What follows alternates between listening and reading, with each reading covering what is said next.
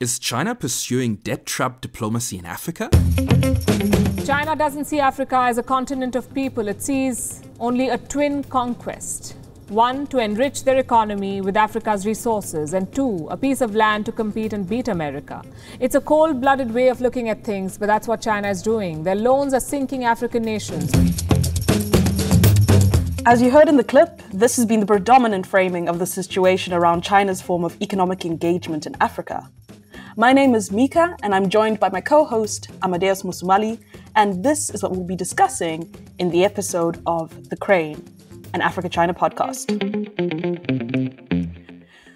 So, we've launched, and I have to say, despite what it looks like in our visual imagery, me and Amadeus did not plan on both having our heads resting on our chins. But it seems to me that we kind of had a subconscious coordination on that. So, today we wanted to discuss the so-called debt trap diplomacy that China is pursuing in Africa. We must keep in mind that debt has been hanging over the African continent like a wake of vultures, and most African countries have interest bills that are much higher than their national revenues. And added to this, budgets are generally managed through austerity and driven by deep cuts in government employment, as well as in essential services such as education and the healthcare sectors.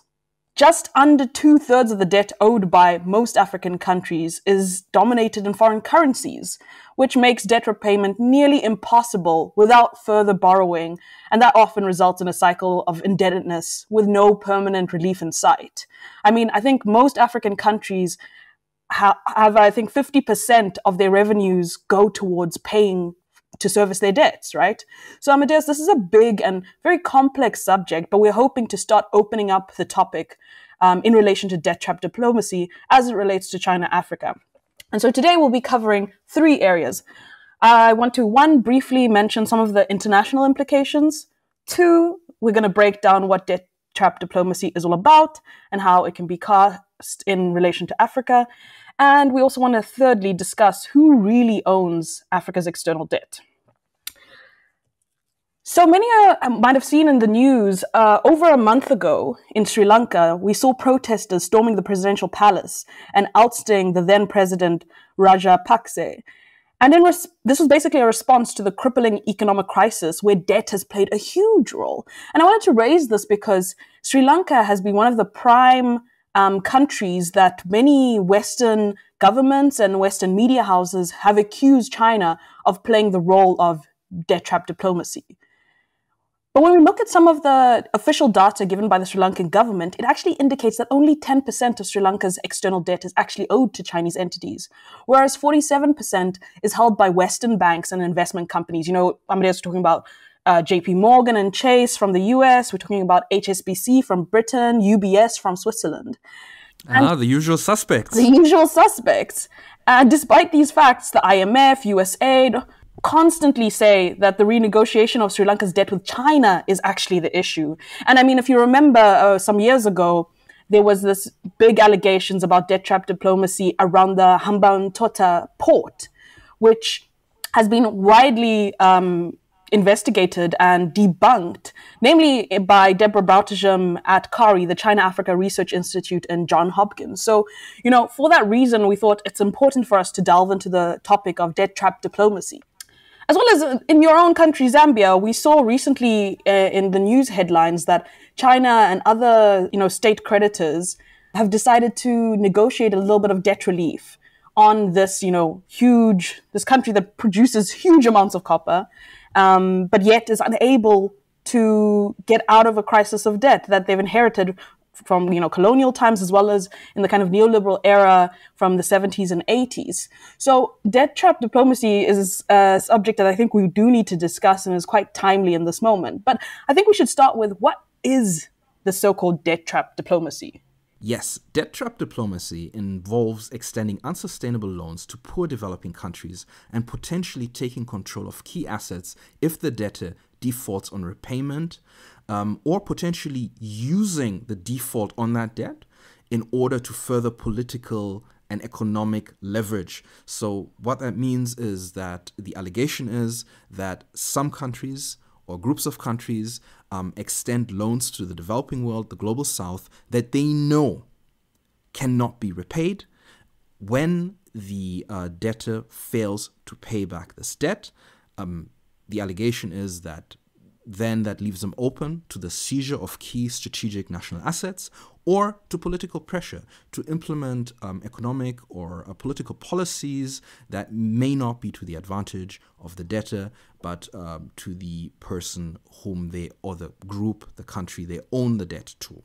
So China, we are told, somehow, bedazzles poor countries and seduces them into taking unsustainable loans, loan after loan, to build expensive, white elephant infrastructure projects that they can't afford, that will never yield any benefits, or so the story goes, and that this will all somehow end with Beijing taking control of the assets of all these struggling borrowers in the global south. And I mean, it's interesting because in these conversations, especially that are given through different media reports or through different Western political actors and economic actors, we seldom are getting the voices of Africans. So we just want to play you this clip of the president of the African Development Bank, Akinwumi Adesina, and let's hear what he has to say. The interest and engagement of China in Africa is welcome. And it serves African countries in terms of meeting their infrastructure needs. Well, will I say there were no mistakes made in the beginning? No, I wouldn't say so. There are issues of sensitivity to local communities. There are issues of making sure you don't displace people in the labor market. But these are things, a learning experience, a learning curve for China as it's engaged in Africa. But when you look at what it is, I don't think there is a deliberate plan by China to indebt any country at all. I think China is fulfilling a very important role, which is in terms of infrastructure support. And for us, where infrastructure is still a challenge in terms of financing infrastructure, the continent still has a challenge. The issue of quality infrastructure is very important, and that is at the heart of our engagement with the government of Japan. Well, I don't see a competition at all. I see complementarity. Africa has tremendous amount of needs. Africa has, friends. Africa is a friend of China. Africa is a friend of Japan. So this is the opinion of many African leaders, African policymakers, but it seldom comes in those kind of mainstream media reporting around debt and credit between China or Chinese institutions and Chinese state actors and the African continent. But it's also backed up by really solid studies that are coming out of well-established universities and research groups, such as you came across a Columbia-Oxford study debunking this, right? Yes, this was very, very interesting.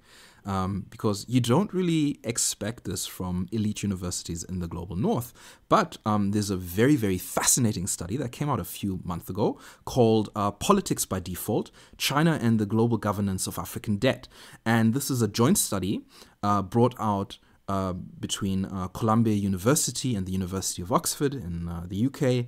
And it basically says that the whole debt trap narrative in Africa is a function of Chinese and US strategic and ideological rivalry rather than a reflection of African realities and perspectives. So that's already very provocative, very interesting. So the study goes on to say that, yes, China is Africa's biggest bilateral creditor. Bilateral, I want to emphasize that. But most of Africa's total public debt is held by private Western creditors. When you look at the total debt of African governments, only 8% or 78 billion US dollars of sub-Saharan Africa's total public debt is owned by Chinese entities. So that's 8%. This is 8% out of a total public debt in sub-Saharan Africa of 945 billion US dollars. So it's really a drop in the bucket. But we can dig a little bit deeper and look a little bit deeper into this. And the study actually goes on to say that half of Africa's public debt is domestically issued, which means that domestic investors, financial institutions, etc., take up that government debt, which is completely normal. Governments want to raise debt at home in their local financial industry. That is bog standard, nothing special there. Now, what's interesting is that the other half of that public debt in sub-Saharan Africa is owned by external actors. And the total figure of that debt is 427 billion US dollars. So 427 billion US dollars of Africa's public debt is owned by external actors. So these are institutions, investors, groups that are not from the continent or not from the countries in question. Now, of that particular debt, China only accounts for 18%, while a third of that debt is owned to other bilateral official partners. So this is government to government kind of lending. And a third of this is owned by international financial institutions. Okay, very interesting. And the last third of this is in Eurobonds. Again, something very, very interesting. So the vast majority of Africa's external debt is not owned by China. It's owned by government and predominantly by private investors from the Western world or the global North. So these are people, from London, Frankfurt, and New York who are buying up African debt. According to the report's authors, the segment has been growing very, very fast over the last couple of years, and it's also been the fastest growing liability on the balance sheet of African states when it comes to external debt. So the private sector, the private Western lending, is the fastest growing component of African external debt. Now, Boston and Johns Hopkins universities from the United States estimate that Beijing has lent about 150 billion US dollars to African countries since the year 2000, mostly via China Exim Bank, who did 60% of this lending, and China Development Bank, which carried out 25% of this lending. Research by Boston and Johns Hopkins universities indicates that 75 billion out of that 150 billion US dollars in debt has already been paid off. When the study looks at the issue of African public debt, that is public debt that is owned to external debtors or debt holders, we also have to acknowledge that Chinese debt is heavily concentrated in 5 countries on the continent. So 5 countries on the African continent hold the majority of Chinese debt. And these countries are Angola, Ethiopia, Kenya, Nigeria, and my own home country, Zambia. Now, this makes this narrative that Chinese debt is somehow jeopardizing the entire continent an exaggeration at best. Like, at best, really. Now, the authors of the study conclude that if Africa is plunged into a wave of government default, it will be because of private Western financial interest rather than, and I quote, alleged Chinese scheming. Which again, this is in 2022, we're getting this kind of reporting. And if I could just add, if we look at those 5 countries, I think Angola is the one that holds also disproportionately so the highest percentage of Chinese lending. So yes, it's important to see that it's not homogenous, it's not across the whole continent. It varies in different contexts. And hopefully in future episodes, we can delve into these countries to look at a little bit of the specificities around why that's the case. Because, for example, Angola has in the last 2 decades experienced huge amounts of capital flight. And one of their former presidents was leaked in, I think it was in the Panama Papers, one of these paper leaks. I think they were called Luanda leaks or something like that. Oh, yes, the Luanda leaks, perhaps it is, where it was found that one of the former presidents had massive amounts of capital investment that were all in offshore, tax havens. So she was not paying taxes on, I think it's over 50 different business companies or business entities. And so you have to read into the context, right? You have to understand the context. And I'm hoping that we can get into that in future. But another aspect I did want to highlight, that I said many studies. We were giving you the most recent one that came out a couple of months ago in 2022.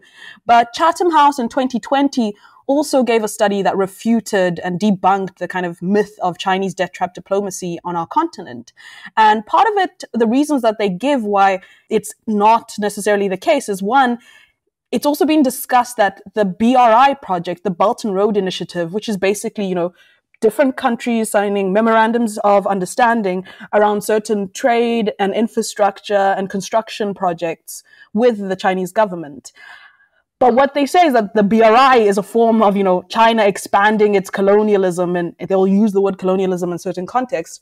But if you look at it, one, BRI is primarily an economic project. Two, China's development financing is a bit too fragmented and it's not centrally coordinated because these are private businesses who sign on from the Chinese side.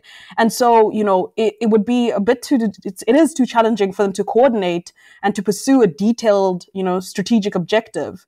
Notwithstanding, as they put it, leaders and central agencies' efforts at loosely guiding the BRI's board direction. And then thirdly, that Chinese development financing is heavily recipient driven. So it also is based on those who sign on from the African side, and they can't necessarily they don't get to pick and choose necessarily. It is kind of an open call, and different African countries and African companies are the ones who then decide to be part of this. But as they say in the report, and I think we can agree, Amadeus, it's not to say that there are negative economic, political, social, even environmental implications. And as we saw from the president, or heard from the president of the African Development Bank, mistakes have been made.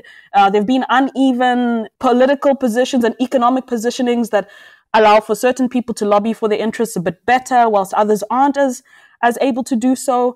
And so what we need to think, I think, going forward is how are African countries, particularly through FOCAC, the Forum on China-Africa Cooperation, that have basically signed on almost all African countries into a form of cooperation around trade, education, different forms of exchange between China and different African countries. So I think it is really up to our African governments and our African policymakers to be trying to pursue a more collective approach to how we deal with China and how we negotiate and basically procure these kind of loan agreements.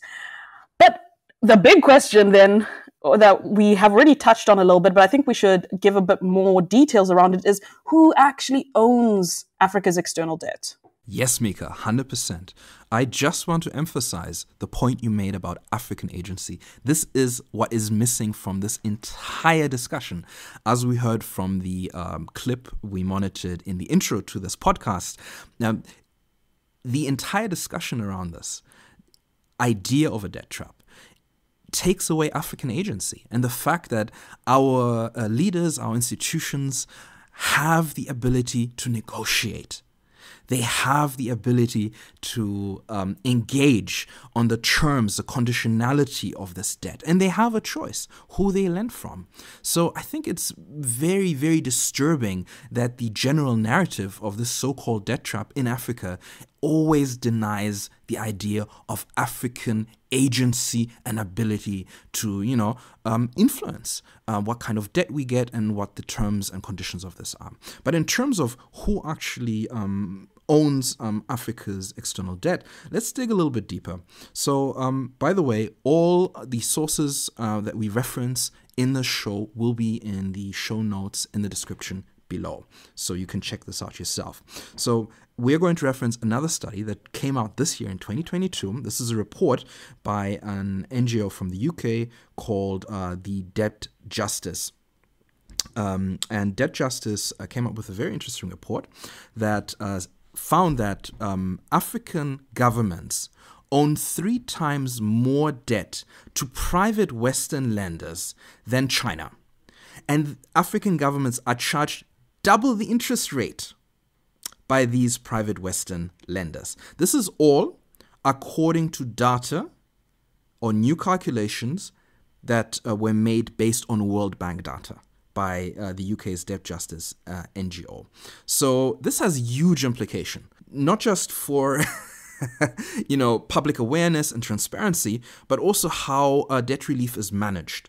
So according to this report... And if I could just jump in to add that you say, double the interest rates. And often with the Chinese loans, they often have longer repayment periods as well. So I just wanted to throw that in. And the Chinese lenders are more flexible about renegotiating repayment periods, unlike Western lenders who are willing to do this, but it comes at a cost. Conditions.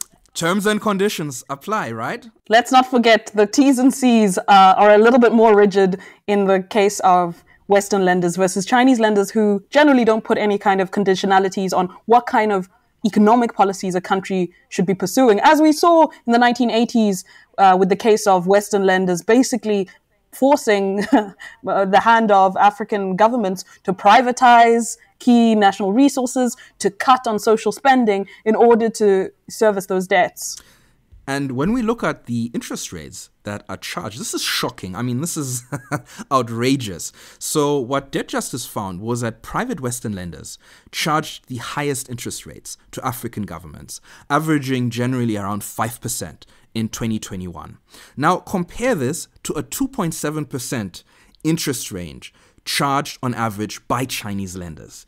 I mean, this is a shocking difference when you look at it.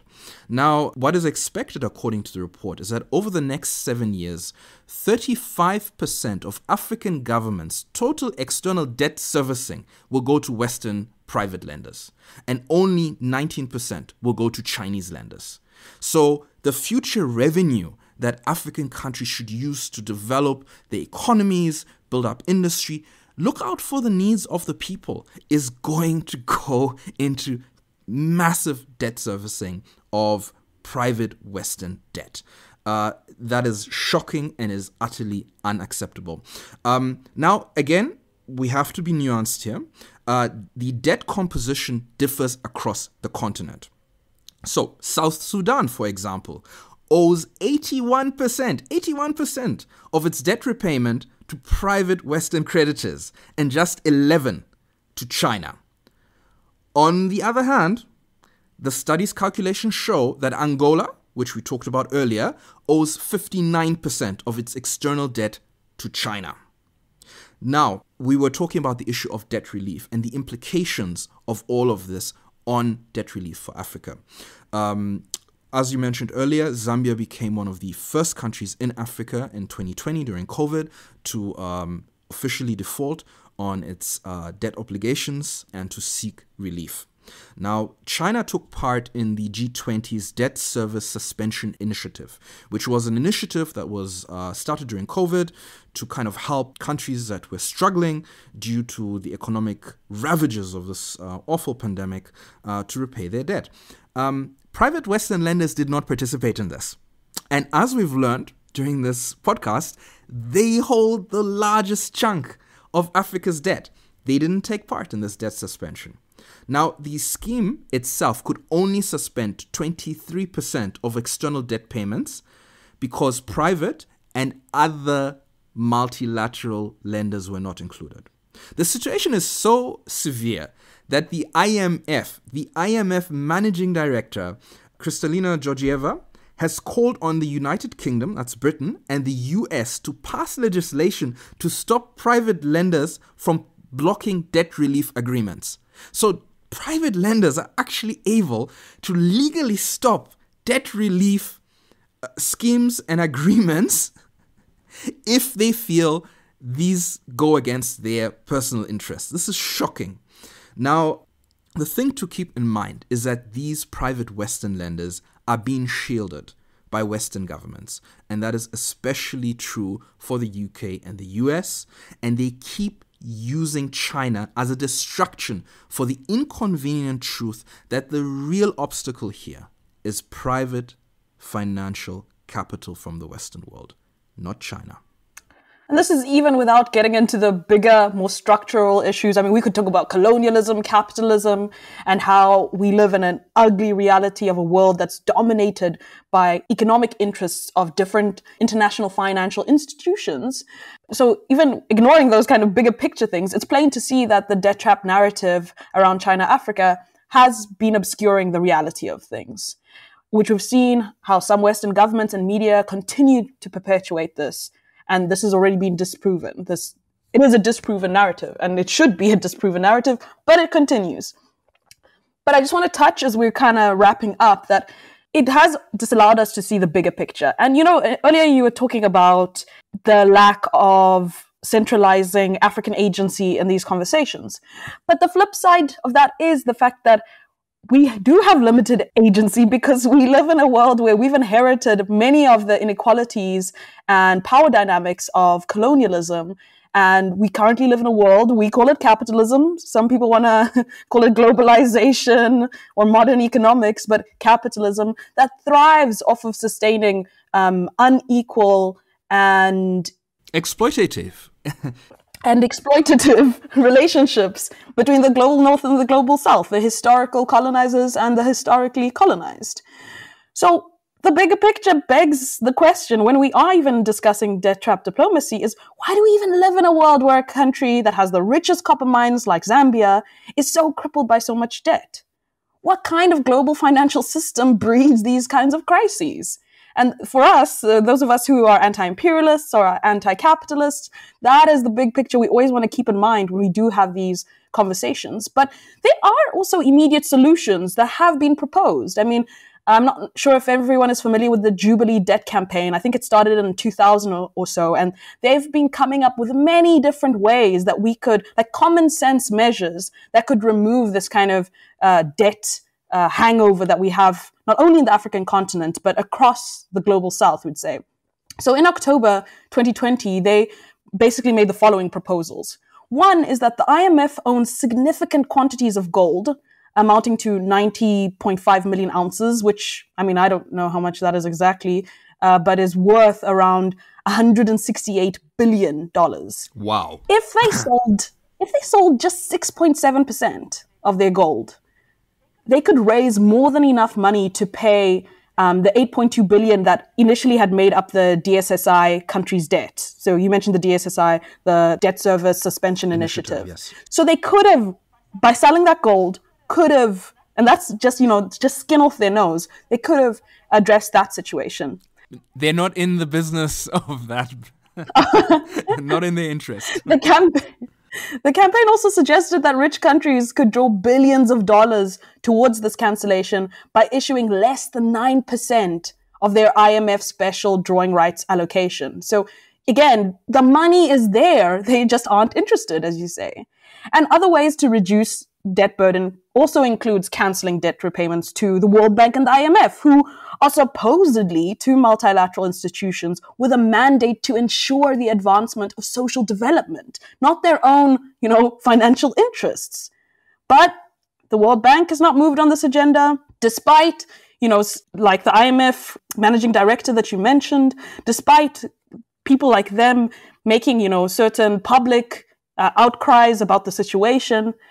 And so we find ourselves in the situation where we continue to be in a massive debt crisis on the continent. In the long term, as I was saying, there are bigger things we need to confront. And I wanted to use this quote from Thomas Sankara, who in 1987 was speaking out against debt and its neo-colonial and its imperial implications, or its imperial logic. And he says, under its current form, controlled and dominated by imperialism, debt is a skillfully managed reconquest of Africa, intended to subjugate its growth and development through foreign rules.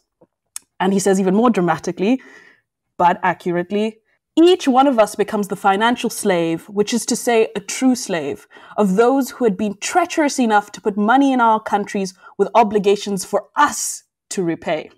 That is so important, Mika, because debt affects real people. This isn't just some theoretical financial talk. Being in debt means there's no medicine in your hospitals. It means that kids can't go to school because there's not enough teachers, there are no books, there are no facilities. It means that you can't build vital roads that people need to get to work, to school, to hospital, and also to take part in economic life. So debt has a real impact on Africa. Debt kills. People are dying because of these debts. We hope you enjoyed our conversation, and we're looking forward to getting into this topic in future episodes, perhaps, as I said, focusing on specific countries, as well as having guests join us. You've been listening to The Crane, an Africa-China podcast, brought to you by the Dongsheng Collective. Visit dongshengnews.org, where you can subscribe to our media digest, and our Chinese Voices series. Or find us on social media. Please, if you enjoyed The Crane, rate and review us wherever you listen to podcasts. It helps the algorithm and it helps other people find us. Thank you. Tune in next time. And don't forget to subscribe. Bye-bye.